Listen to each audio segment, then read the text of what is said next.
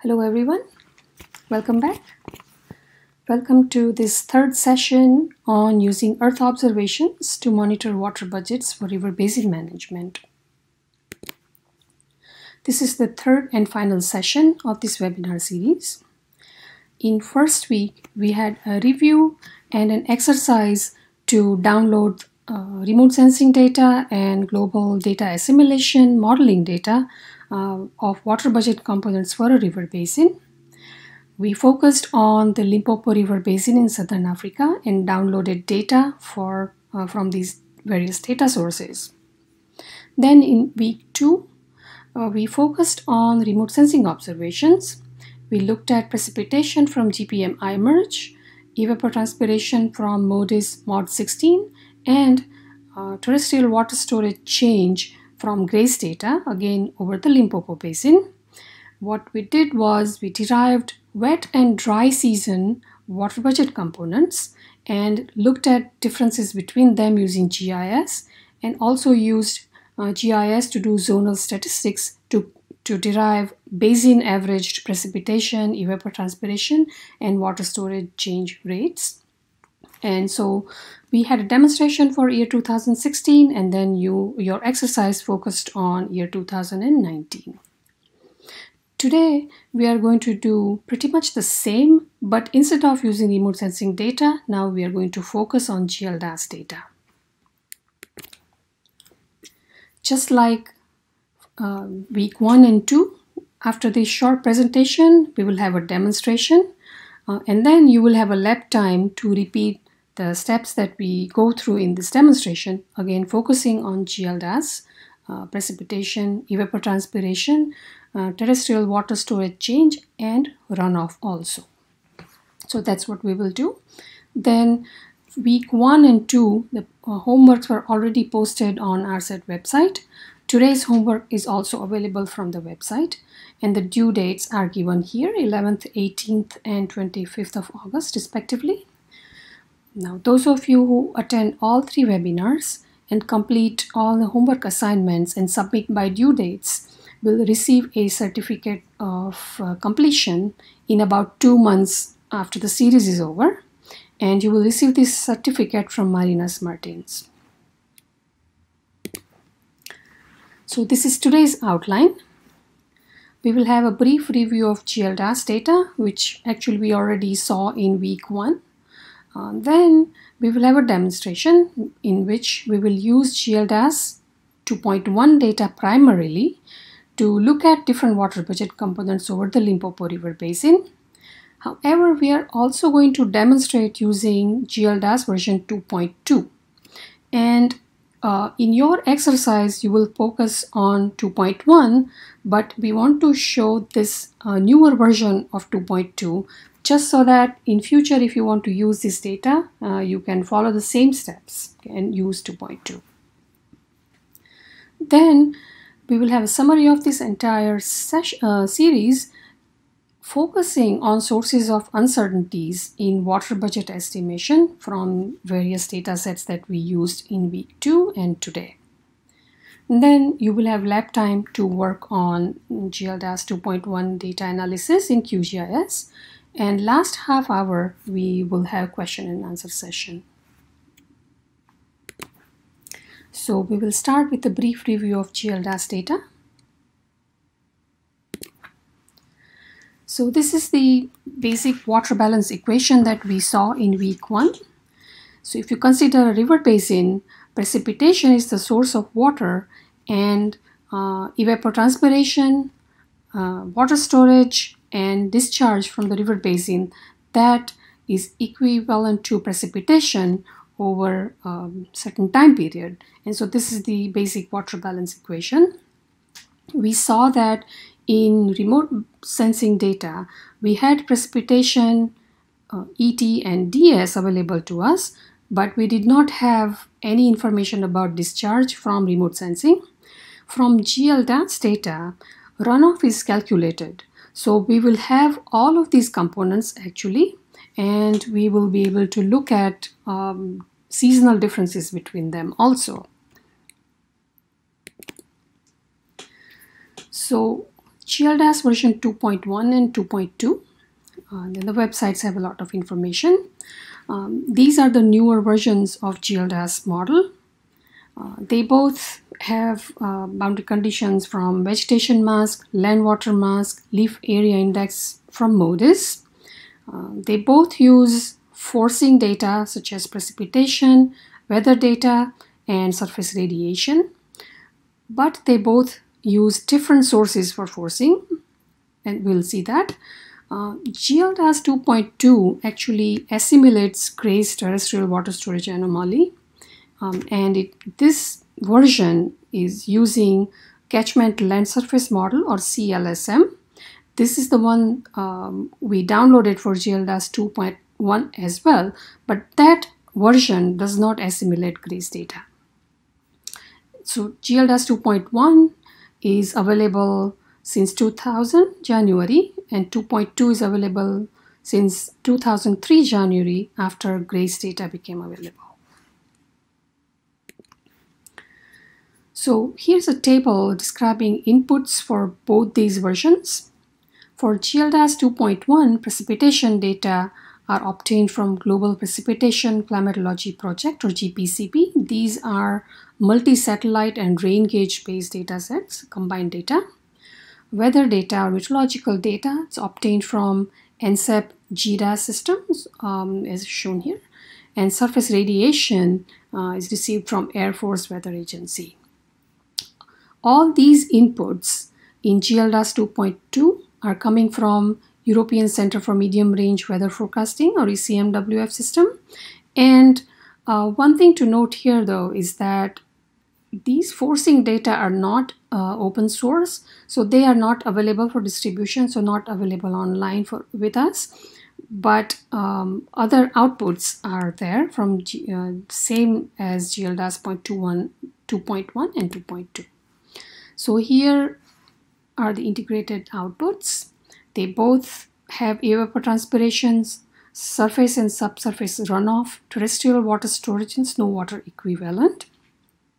Also has multi-layer soil moisture. So this is a model, so you have all the water and energy parameters available to you, except that GLDAS 2.2 does not have precipitation, as we mentioned earlier. Also notice the difference in resolution here. GLDAS 2.1 is 1 degree by 1 degree, whereas 2.2 is quarter degree by quarter degree. These data are available in 3-hourly and monthly timescale. GLDAS 2.2 right now available to us are on daily timescale. We decided to go with GLDAS 2.1 because partly precipitation we can look at, which we don't have here, so to look at every component. Also, the monthly data are available here. So to do calculation, it's easier to work with monthly timescale than daily.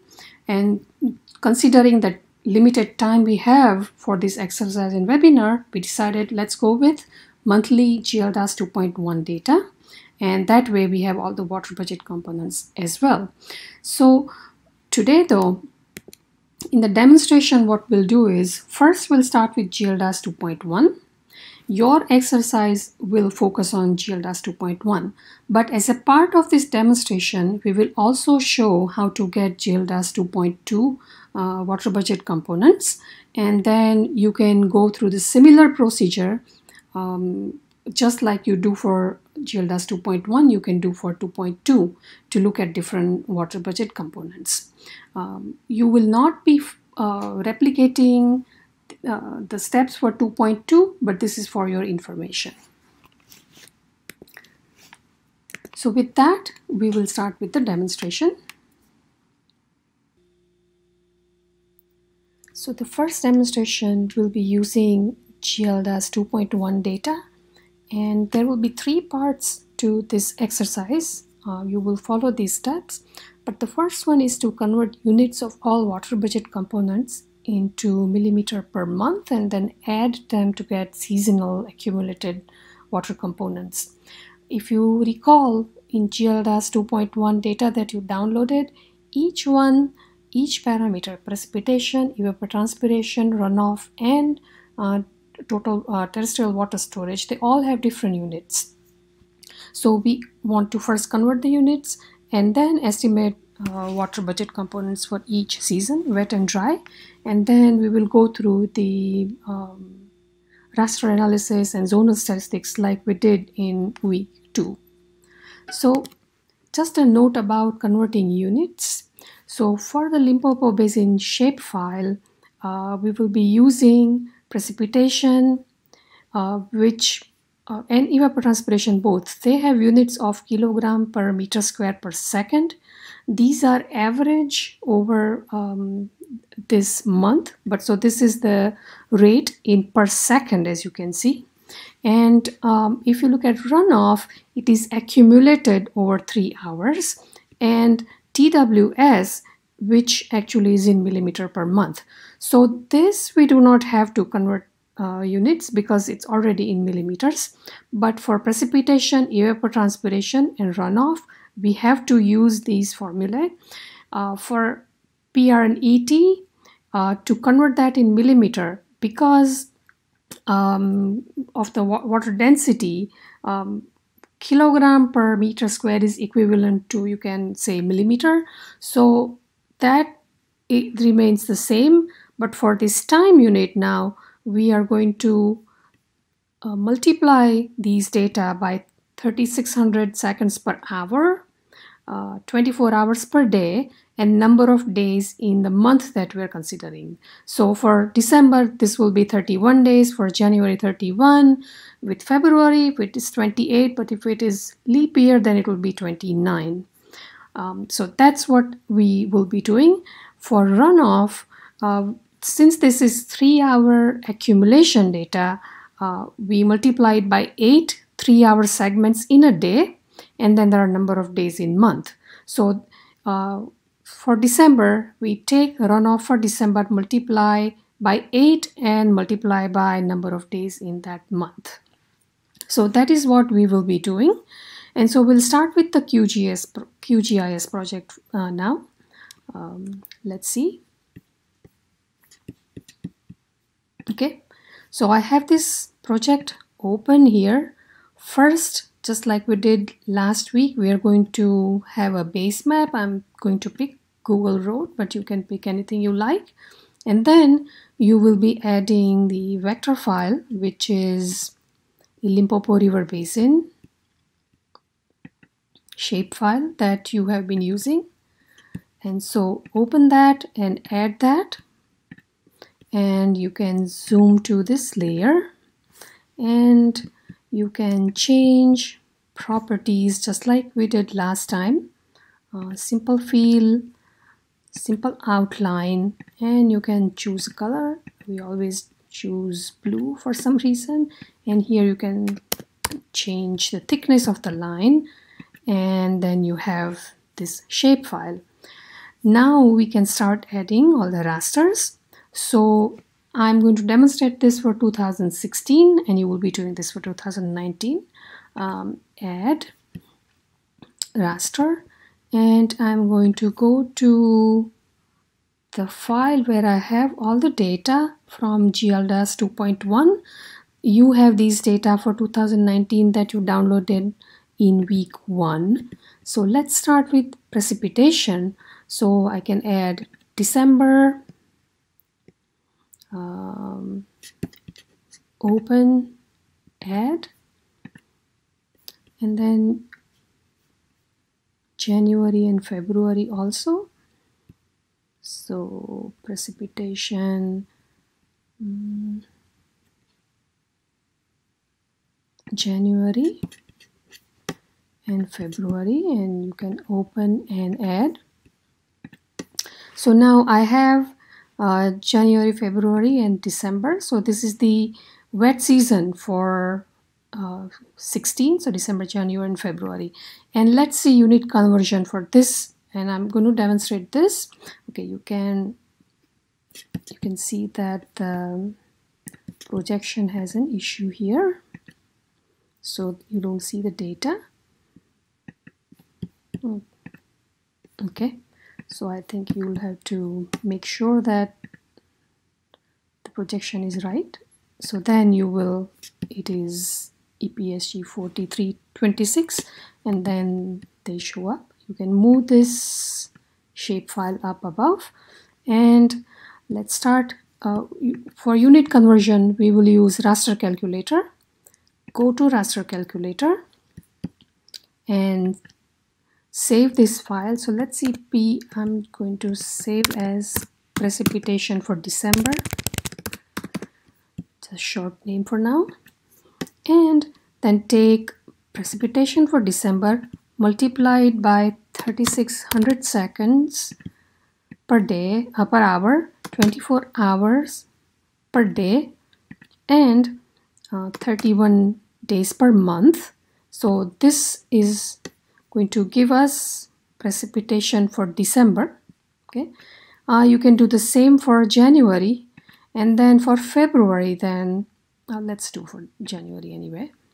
So you can do raster calculator.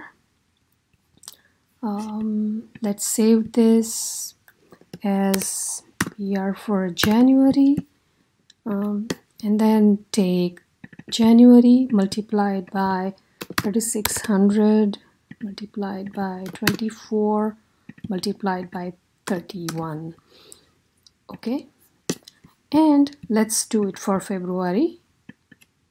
Calculator, save it as PR February, take February multiplied by 3600 multiplied by 24. Now 2016 is a leap year, so we will have 29 days in February, and so we will have that. Okay, now we have December, January, and February precipitation in millimeters per month here, and we are going to accumulate over this entire wet season. And so again we use raster calculator, and let's see, PRDJF, you can give this name, and now you can just add these three rasters and say OK, and here is what you get for your wet season precipitation. Okay, so let me I already have colored this, and we did this last time, but let's see, you can go to properties, single band pseudo color, and let's pick color ramp that is red, yellow, and blue. We can keep the same range here, take equal intervals to say 15 or so, and say OK, and then you will have precipitation for December, January, February. In this case, this is 2016. As you can see, again, as we saw last time from iMerge, the southern part of Basin has higher precipitation than northern part. This, of course, is 1 degree resolution, so you can see these boxes here. You will do exactly the same for evapotranspiration. That means you can go back to your GLDAS directory where you saved your file from week 1, and you can add ET. Okay, so going back, I'm sorry, PR also precipitation. Similarly, you will do it for June, July, August. So for June, then the multiplication will be 30 days, July and August will be 31 days, but exactly the same formula you will use. And the same thing with ET. You can take ET data and add and go through the same calculation. Go to raster calculator, pick ET and multiply it by, this is December, so 3600 multiplied by 24 multiplied by 31 in here, and you can go through this steps. And I already have precipitation and evapotranspiration for wet and dry season going through all these steps, and I've saved them in a project that we will see next. But before we do that, let's look at runoff, because that has a different unit conversion involved in here. So add here, again go to the GLDAS directory where you have saved file, And let's start with runoff for December 15 for wet season. Add, close. Here you have runoff. This is accumulated over 3 hours. So what we're going to do is raster calculator. Here we can save it as ROD, okay, just for simple name. Then take this file, this data, multiply it by 8 and multiply it by 31. So now here, since it is in millimeter per 3 hours, this is what we are doing, and say okay. And so here you have December runoff in millimeters per month, which is from 0 to 18, and you will load runoff for January, February, and then June, July, August, and go through the similar conversion. Select the raster, multiply by 8, and then number of days in that month, and you will have runoff. So let's add the last water budget component, which is the water storage, and we want to look at water storage change in the wet season and dry season. So just like we did last week with GLDAS data, we are going to take March 16 water storage data and December 15 water storage data and subtract December from March to get that difference in storage for the wet season, and similarly take difference between September and June of 16 for getting terrestrial water storage change for the dry season. And so let's let's add those rasters first. Also remember that these data, TWS data, are in millimeters, so we don't have to change units. So let's add TWS for December 15, add. Okay, and then add TWS for March 16. This is March 16. Open and add. And so you have March and December total water storage data here. Again, we use raster calculator and save this, say, as DTWS change in TWS for DJF, and take March minus December and save. And so here is what you have. You will do the same with September and June. So now when you go through this for each season, you will have everything in millimeters accumulated over wet and dry season. And I have saved this in this project here. So this is the project with all the rasters, all the water budget components from GLDAS: precipitation, evapotranspiration, surface runoff, and change in water storage for wet season and dry season. For completeness, I've done this for January to December entire year, and you can do that if you have time, but for the exercise you can focus on wet and dry seasons. Also note that in week 1, along with surface runoff, we downloaded base flow runoff. But if you load the raster in here, you will see that base flow runoff is negligibly small. It's almost zero over this basin. If you look at precipitation for wet season, this is accumulated over the season. It's about 62 to 340. ET is about 72 to 278. Runoff and water storage change, their order of magnitude smaller compared to P and E, as one would expect, because they result from difference between P and E.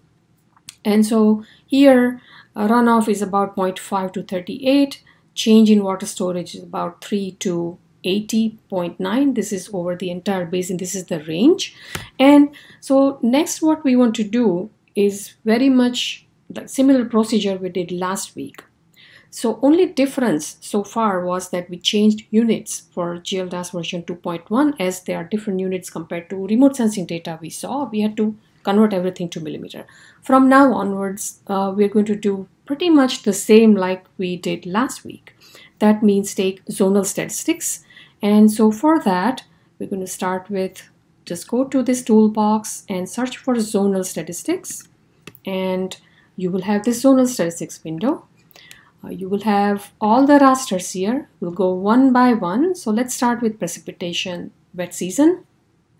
Vector layer for which you want statistics is the Limpopo Basin, and appropriate column prefix. So here it's wet season precipitation. And just like last week, let's pick mean. So here you get special mean of the seasonal accumulated data over each sub-basin. And say OK and run. Then you can repeat this procedure for all the rasters. So you can also do now ET. Only thing you change is prefix and the raster. So just like last week. And so you can do that. And once you do that, you can, I have done this for all rasters, so we will look at that in Excel. But once you do that, you can go to this Limpopo River Basin layer, control click and open attribute table. And you will see that what we did here was ETW and PRW we have here. You can highlight any of these basins and it will show you where you're looking at. So for that particular sub-basin, you can look at mean precipitation, evapotranspiration, other data sets. You are going to repeat this for all rasters. In addition, as you remember, we want area of each sub-basin so that you can have we can have accumulated water over entire basin. So next thing to do is calculate area of each sub-basin, and you can use this field calculator. Say area, we want decimal numbers. Let's have a big number here, and 2-digit precision is okay.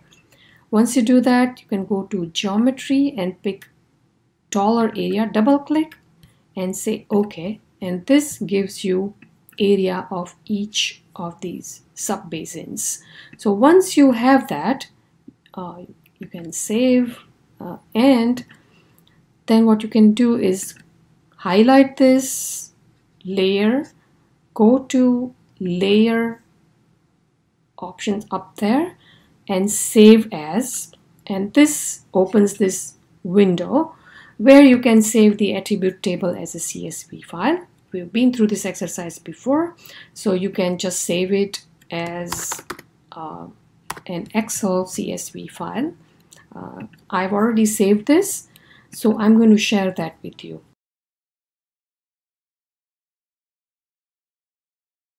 You can see this is the column with sub-basin areas, and these columns here are wet and dry, precipitation, ET, water storage change and runoff, and last 4 columns now show the same components for entire year, January to December of 2016. The last row here, that shows mean for entire basin, simply just taken mean for each sub-basin. Mean from each sub-basin is taken to calculate basin mean, and so numbers shown here in millimeters are just mean precipitation, evapotranspiration, etc. So you can compare how things change from one season to another over entire basin, how the averages change, and then these numbers are actually for the entire year that you can see. Now, if you remember, to get total amount of water, the water volume, what we did last time is we converted each of these columns from millimeter to meter cube by multiplying by area and converting into meter. So I'm going to show this one column. We've already done this last week with remote sensing data. So let's see, we can call this PRW in meter cube. And for that, what you will do is take area and wet season precipitation and multiply it by 0.001 to get it in meter. And so this is the number we get in meter cube. If you just drag this, you will get this based on these numbers. And so you have all this in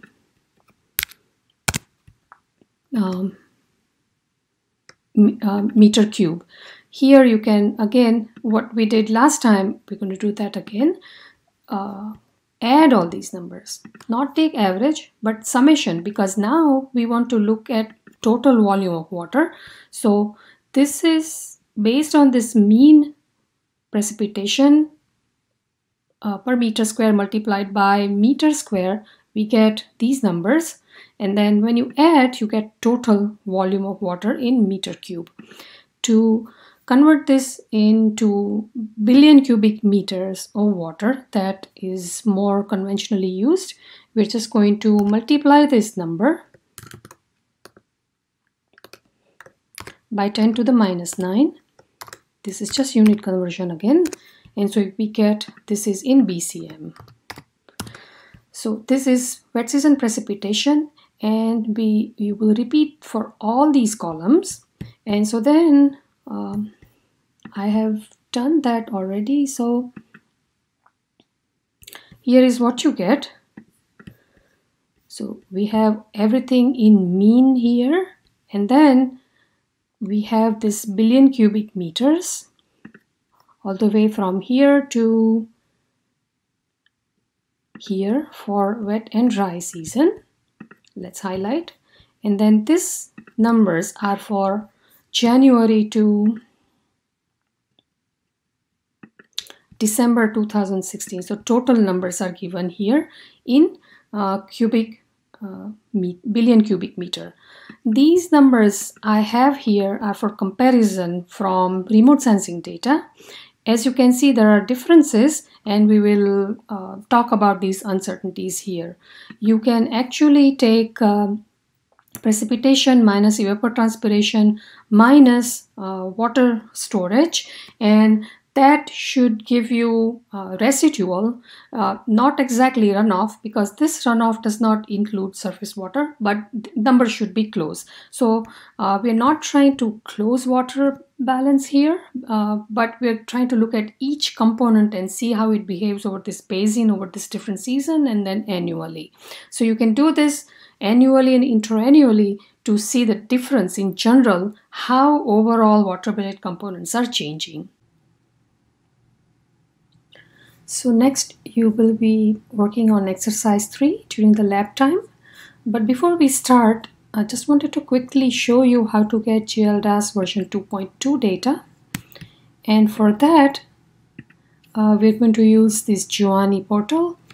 This is the site we use to download iMerge precipitation, and that was demonstrated by Sean McCartney last week. So we can follow the similar procedure.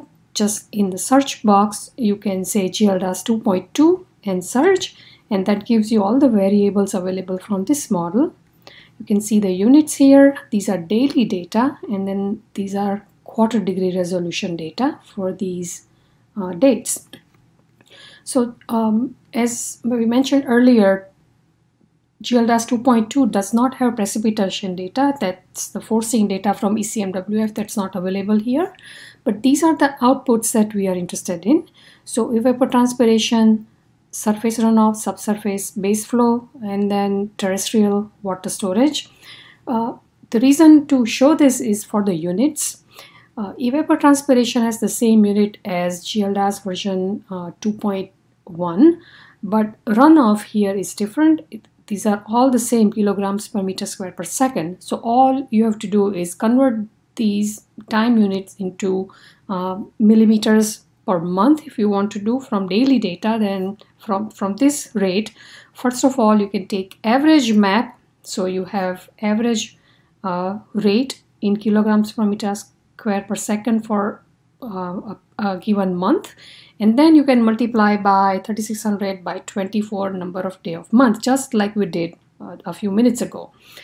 You'll do the same for runoff also, which was different in GLDAS version 2.1. It was 3 hourly accumulated data, that's why. And this is again in millimeters, so this does not need unit conversion that way. So again, you can pick the region of your interest. Here we have picked Limpopo Basin just through this shapefile selector like before. And this is first month of wet season of 2016, and you will have to do it month by month, convert the unit in QGIS, and then do addition for season, or any, if you want 1 year or multiple years, you can do that too. And then just plot result takes you to a plotting page, which I already have done here. So you can look at, let's see here. This is terrestrial water storage. This is evapotranspiration. You can see this is high resolution, it is quarter degree. And you can just click on downloads, and then you can download these data. So this particular one is for 2018, but you can select any month or year and download all the data at the same time. These are GeoTIFF files. So here you can pick multiple parameters and download these files. So this was just a quick demonstration of how to get version 2.2 data and then how to do unit conversion. Just wanted to point that out. So next, let's just summarize what we saw here. So we had the demonstration for 15 and 16, and we also saw water components, how to get from 2.1 and 2.2. And before you start working on the exercise, here is an overall summary. First of all, this 3-session webinar was primarily focused on demonstration and hands-on exercise to learn GIS-based analysis of the key water budget components over a basin, and we picked the Limpopo River Basin. We looked at remote sensing based observations and looked at GLDAS model outputs. So using the example of Limpopo River Basin, which is about 405,000 kilometers square, amounts of precipitation, evapotranspiration, and change in terrestrial water storage in the basin for dry and wet seasons were calculated. So last week we did GPM iMerge for precipitation, MODIS for evapotranspiration, and GRACE for terrestrial water storage anomalies. And then this week we looked at GLDAS. Both we followed the same procedure.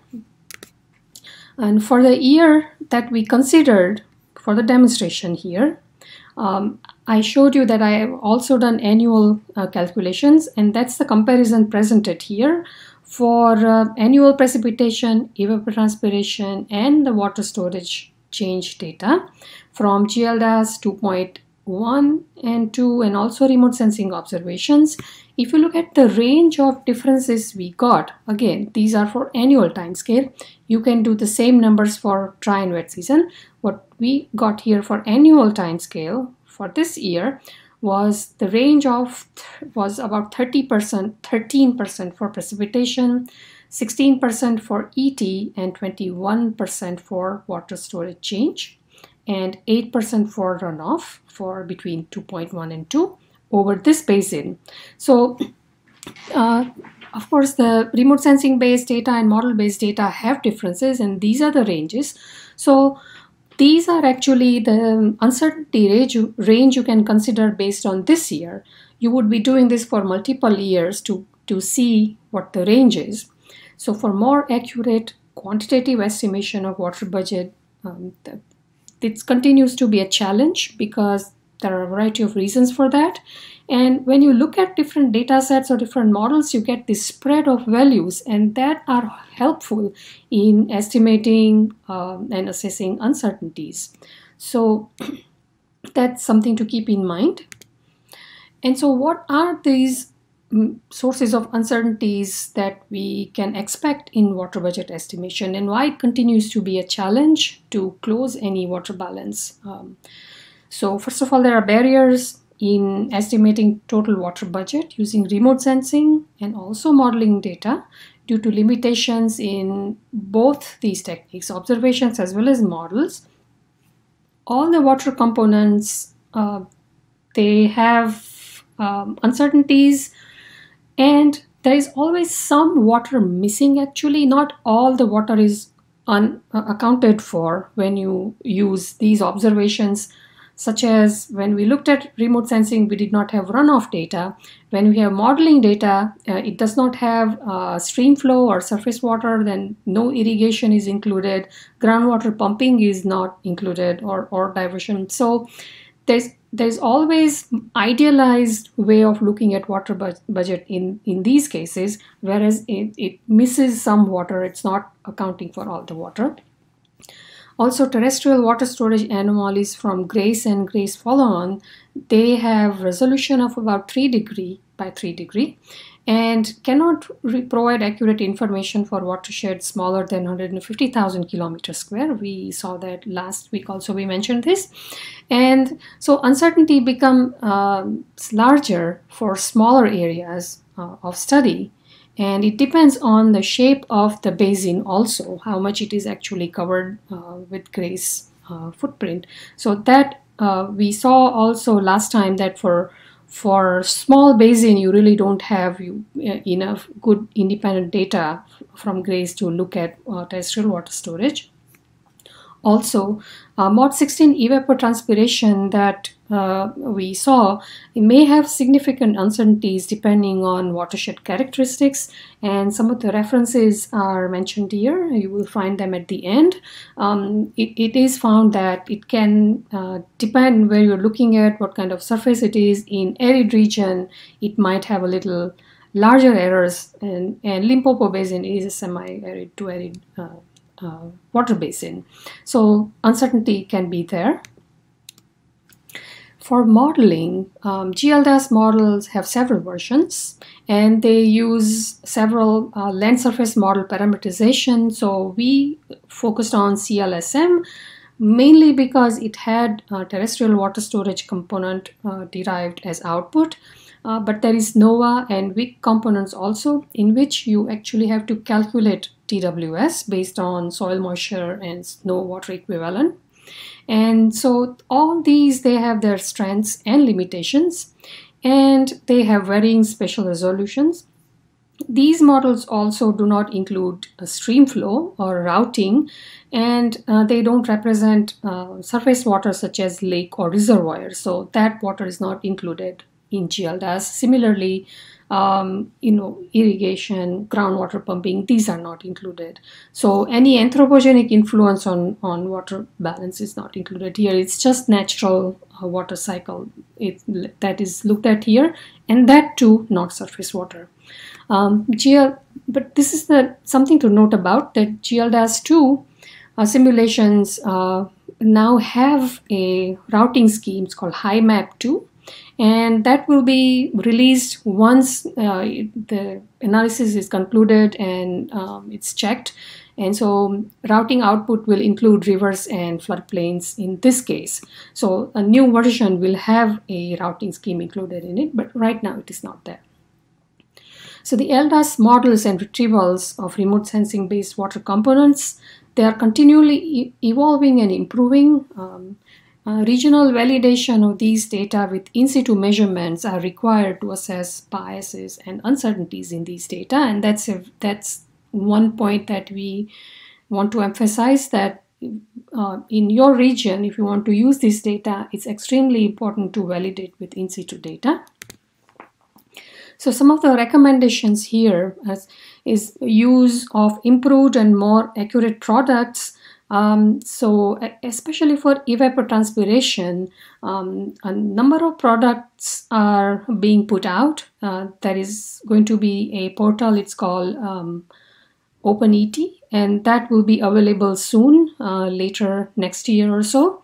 And that will have more accurate and validated evapotranspiration. More accurate GRACE and GRACE follow-on data, what we used was JPL estimates, mostly to show the procedure.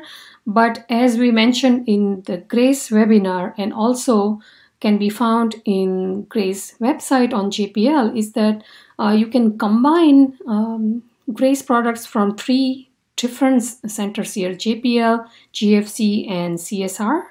That's been recommended that if you combine them and take mean of these products, then that's more accurate. So you can do that.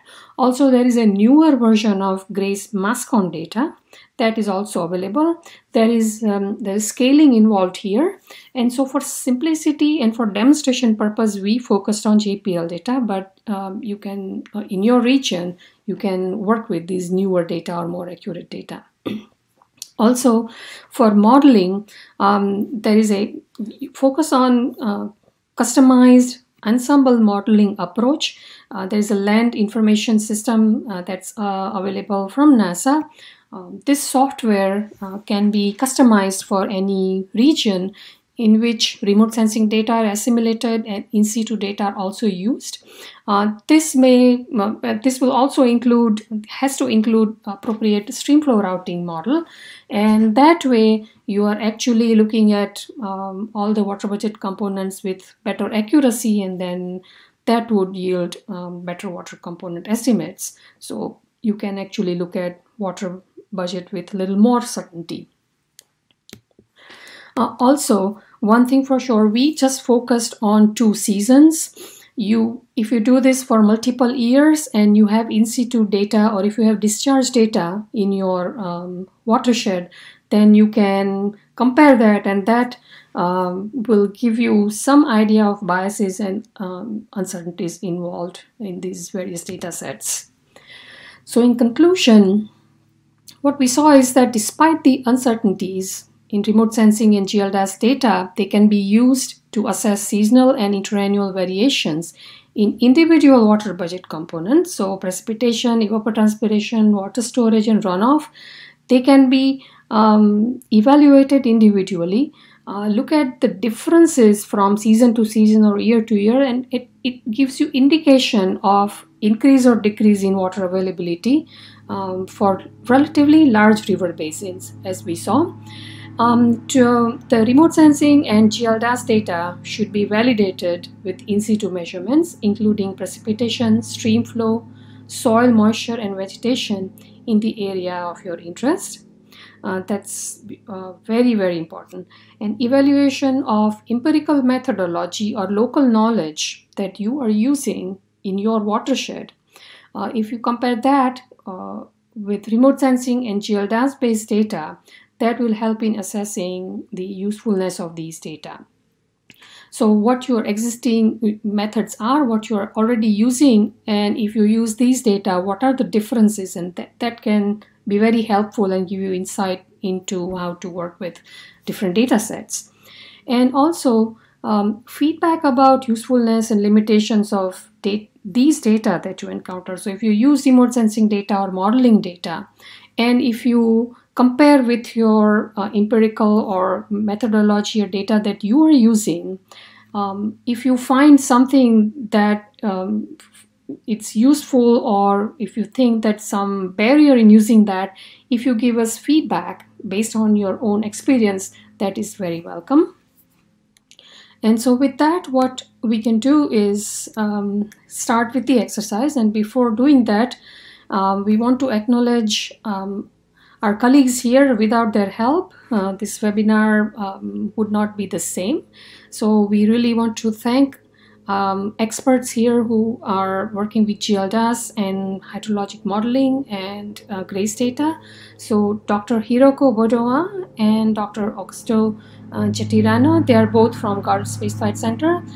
Dr. Benjamin Zaitchik from Johns Hopkins University, and Dr. Felix Lenderer from NASA JPL for GRACE data. So we want to thank them for their help and helping us understanding water budget components from different sources. So with that, I will stop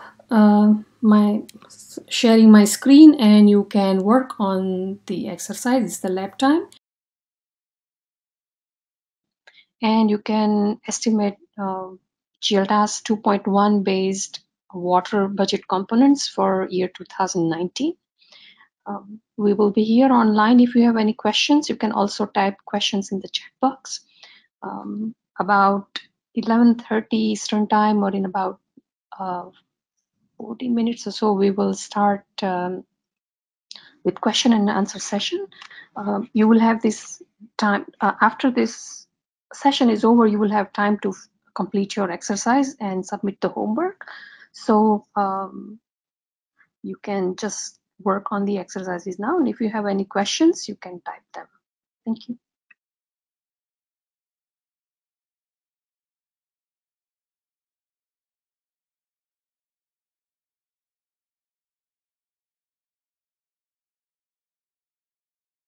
So we will be starting with the question and answer session right now. You have time to complete your exercise after today and before your homework is due. So we will go to the questions that we have received here, and we also have Dr. Augusto Tirana. He is the expert in GLDAS, also in hydrology. So if you have any specific questions, he may be able to address those.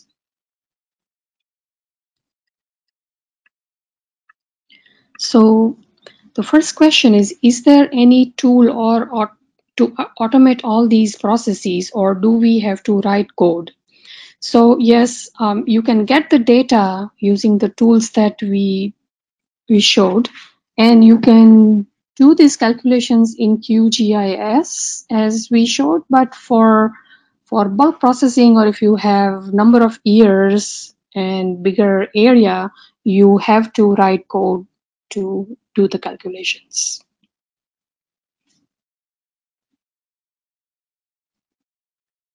Why did GLDAS shift to ECMWF when a lot of debate on unremedied uncertainties of ECMWF is going on?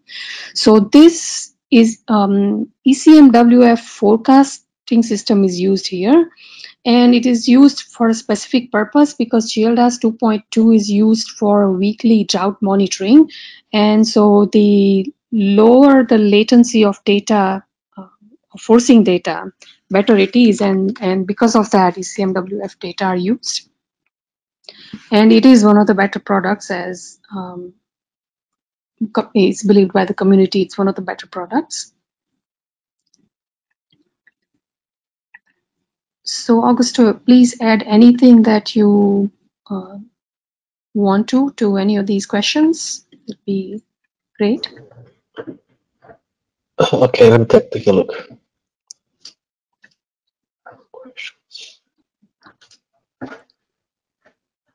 So the question 3 is something that I wanted to demonstrate last week also. It says, what parameters should we take into account to determine which are the months of dry season or months of wet season? So for now, though, we base that on just precipitation data. You can look at soil moisture, but just to quickly see, you can use Giovanni, and I just have an example here. What you can do is go to Giovanni, and here I have used iMerge monthly data that you used last week. In the select plot, you have option about time series, and you can have seasonal time series. And then for here, you can choose either different months, as you can see, or seasons, and you can specify which years to use. And here again, I focused on Limpopo watershed. And once you plot data, you get time series like shown here, and that tells you that you can, this is December, January, February, which is the wet season, June, July, August, which is the dry season. So we picked based on precipitation, and you can do that for your own area of interest. Just make the time series to see how seasonal precipitation is changing, and then you can decide. You can do it month by month and pick certain months as dry months and certain months as wet months. So I hope that clarifies question 3. So question 4 is, doesn't runoff need to be routed over the basin? And I would request Dr. Jetarana to address that.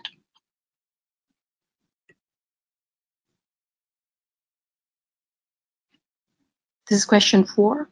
Yes. So yes. So the runoff needs to be routed over the basin.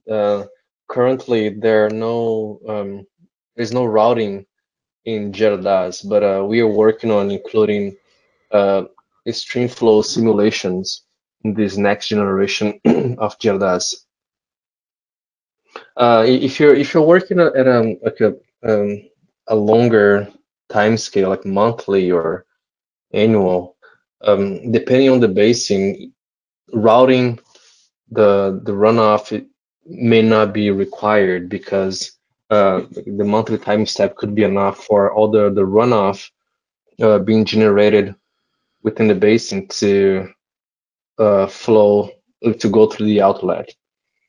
This means that at the monthly time step you can just accumulate the runoff and consider that as the average monthly stream flow.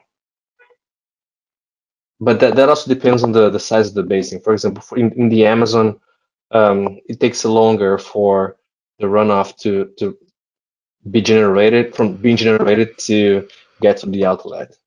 But for other basins, let's say like smaller basins, like Mississippi, for example, you can assume that the monthly time step should be enough for the runoff to be converted into stream flow.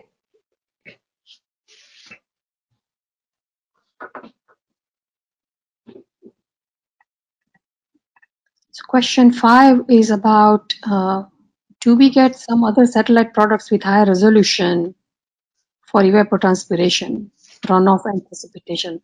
So, okay, I didn't see this. So yes, so GLDAS 2.2 is, it's about 1/4 degree, so it's not 1 kilometer, of course, but evapotranspiration from satellite, it's available at higher resolution, 500 meters for mod 16, and there are also Landsat-based products which can be of 30-meter resolution.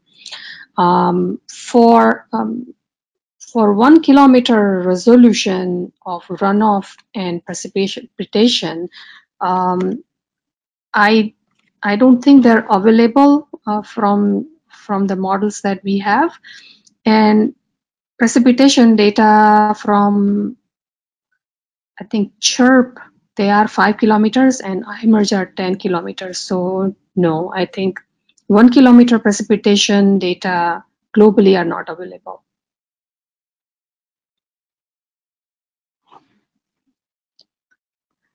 So why is PED negative? I think precipitation minus evapotranspiration can be negative for a few months that we looked at, showing overall water deficit or loss, that there is more evapotranspiration than precipitation received.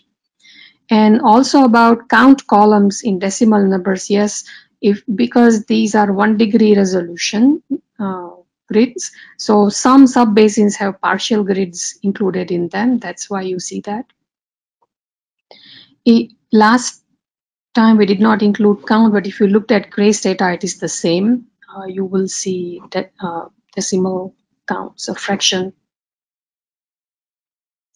And this is again for Dr. Jetarana. Please explain how to treat base flow in a watershed where it is not negligible.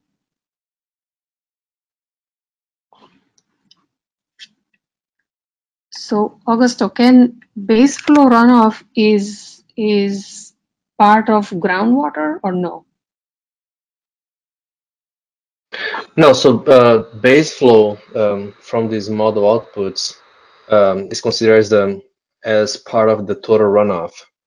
Okay. So when you're routing your runoff, so actually we call it total runoff. That is the summation of surface runoff and base flow. Yes. So Okay. base flow should be taken into account. So you just add runoff and base flow runoff and treat that as Yes, total. and that's the total runoff.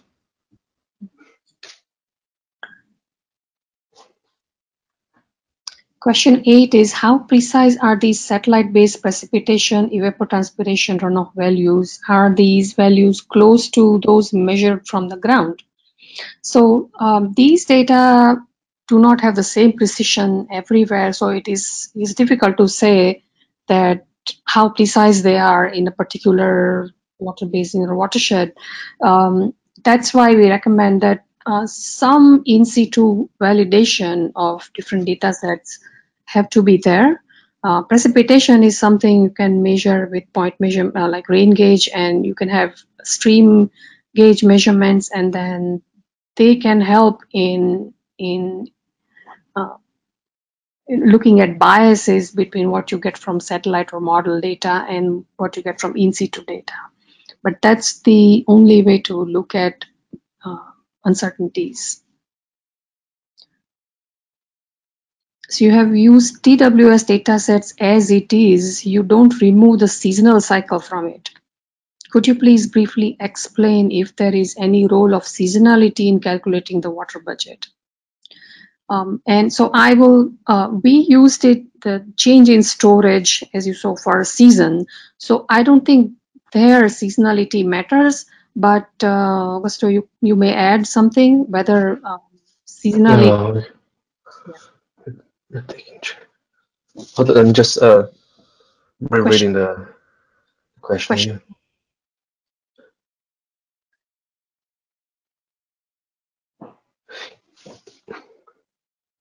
Yeah, so you usually remove the seasonal cycle when you're looking at trends. If the goal is to decompose the TWS as you're trying here, so that's not how you should use TWS. So Yeah, so if you want to look at because I mean because the seasonality, I mean you see total runoff and ET composes the TWS seasonality, so it doesn't make much sense to remove that seasonality to combine TWS with ET and total runoff and precipitation. So only if you want to look at variability and change over time, Yeah, the maybe. trends. If you're looking at trends, then it makes more sense. Right.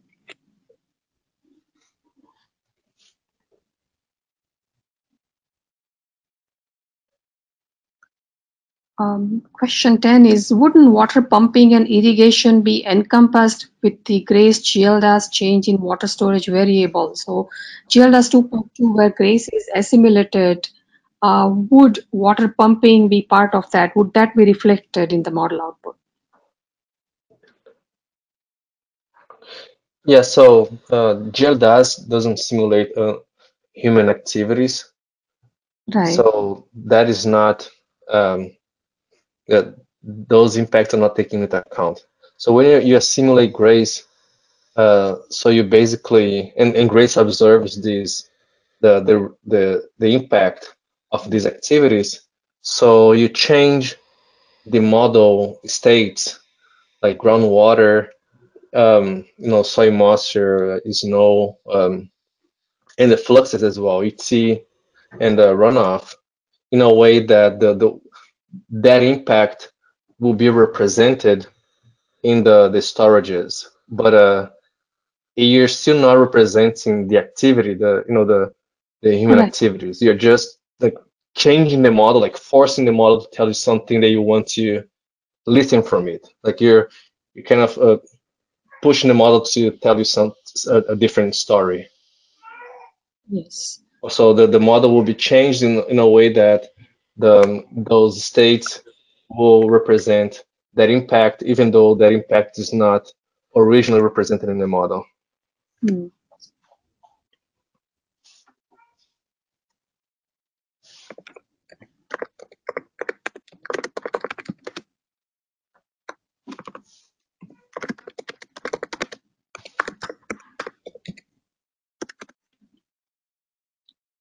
So could you provide a reference with which describes difference between all these models? And you can go to this GLDAS and the website where there are publications there. The PI is Metro Hotel. You can contact him for publications also or more information. Okay, this is something that could we be able to calibrate with the in situ streamflow data? What would be the size of the watershed? Augusto, I think this is your question. Okay. Question 12. And calibrate the model. Is that calibrate what? Question 12. It says, could we be able to calibrate with the in situ streamflow data? So I think the question is, can you calibrate any of these models with in situ streamflow data? Yes, when you're simulating, if you're simulating the stream flow with these models, yes, you can. There are many studies showing that, like different ways to calibrate hydrological models using in situ stream flow data.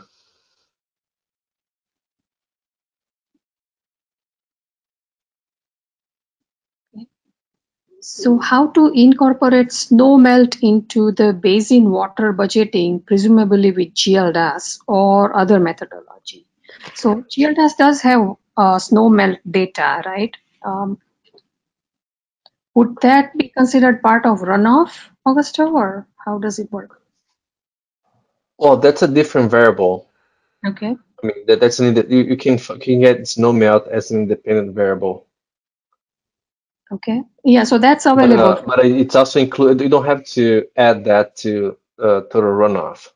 So that is also included in the total runoff, in the cold areas, the high latitudes or high altitudes.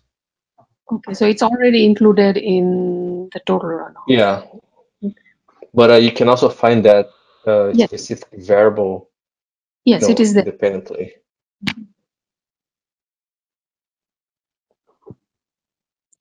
So question 14 is, when available in situ data are not overlapping with any collected data from the existing remote sensing data, how is the best way to perform the validation?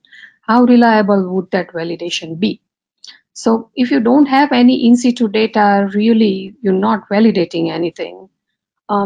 You can take remote sensing based estimations and you can look at these various models. So GLDAS has multiple parameterizations like NOVA or WIC or CLSN. You can look at numbers you get from these different models and remote sensing that will give you range of uncertainties. And that's the first approximation you can take, that, okay, no matter which one you use, it may be uncertain by this much amount.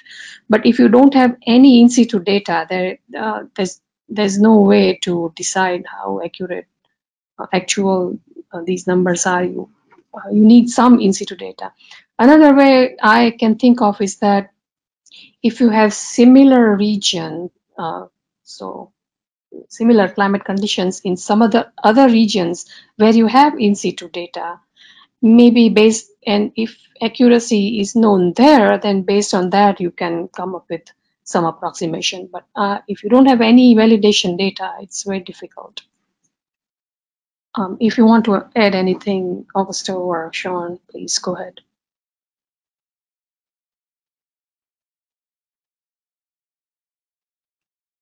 Oh, that's good.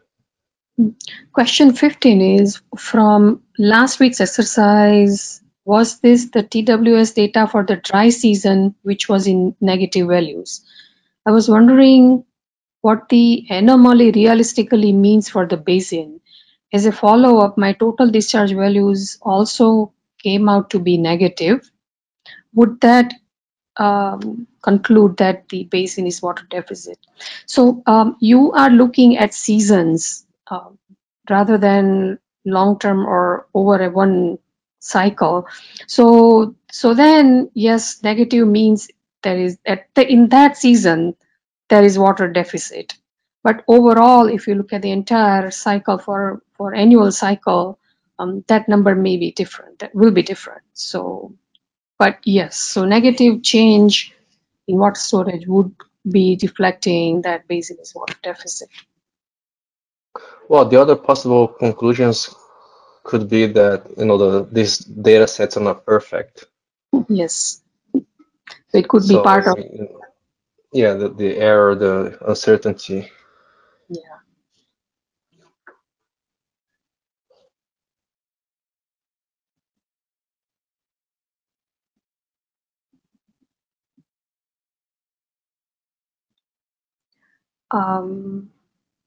So the uncertainty that we mentioned, yes, it is based on the range of, it is sum of all some basin. So it's over entire Limpopo basin, yes.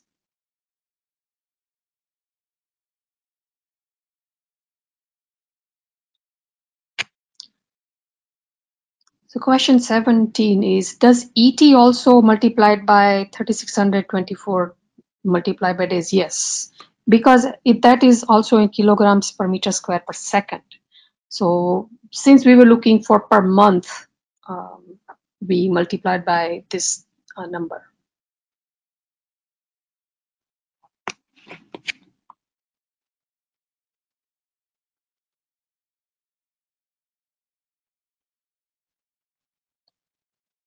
So you can continue working on the exercise and then please submit all the homeworks by the due dates.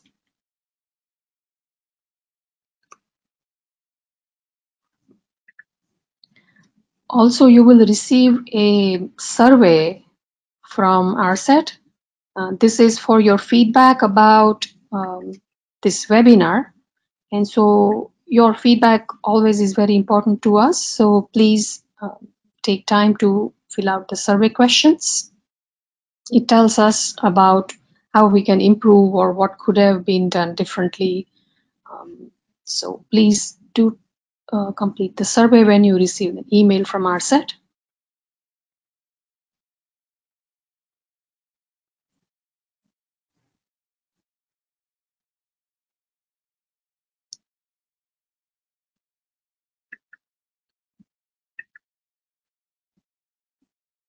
So if there are no more questions, we will close the session in a few minutes.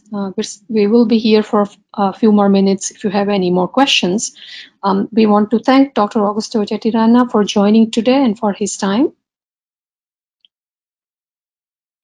Well, thanks for inviting. It was a pleasure. Thank you.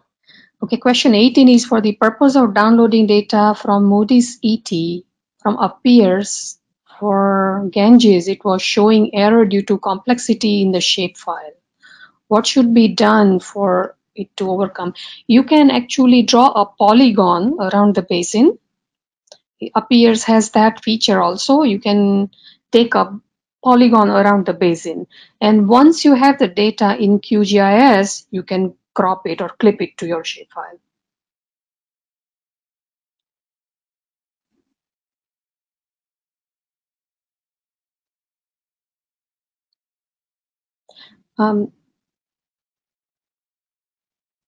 Okay, so question 19 is the resolution of GLDAS 2.2 is finer than 2.1, but the precipitation does not exist.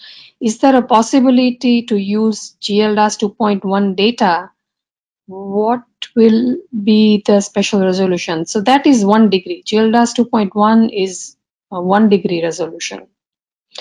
You can use GLDAS NOAA or WIC. I think they are 1/4 degree resolution and they have precipitation.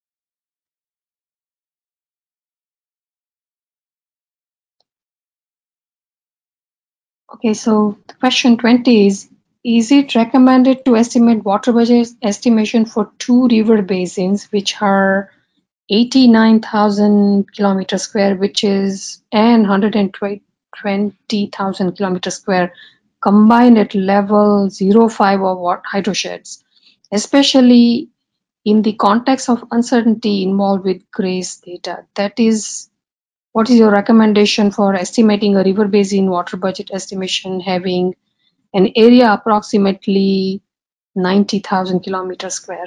So yes, that's a good question. You can use GLDAS with quarter degree resolution, or you can. Augusto, can you tell us how high resolution LIS can have? LIS. So, well, you can. I've been running LIS at 200 meters for some specific cases, so there's no real limitation in terms of special resolution.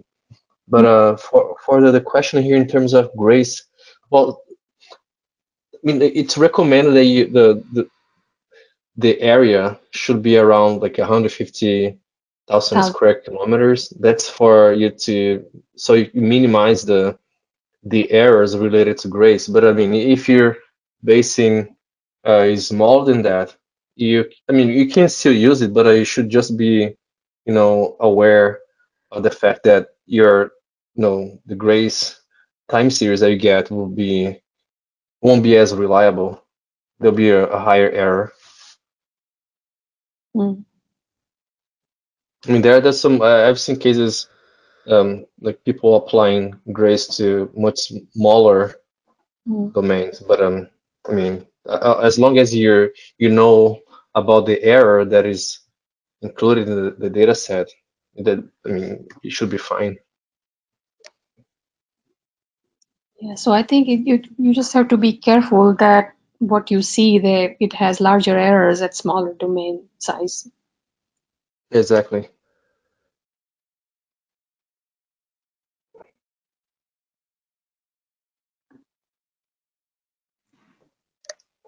So Sean McCartney and I thank you for attending this webinar session. And we also want to thank the ARSET team. We have Brock Blevins, Selwyn Hudson-Odoi, and Jonathan O'Brien. They have helped in organizing these sessions in many ways. So thank you, everyone in the ARSET team. Thank you, Augusto, for joining today. And so Sean and I, again, thank you for attending this webinar, and we look forward to your feedback through the survey.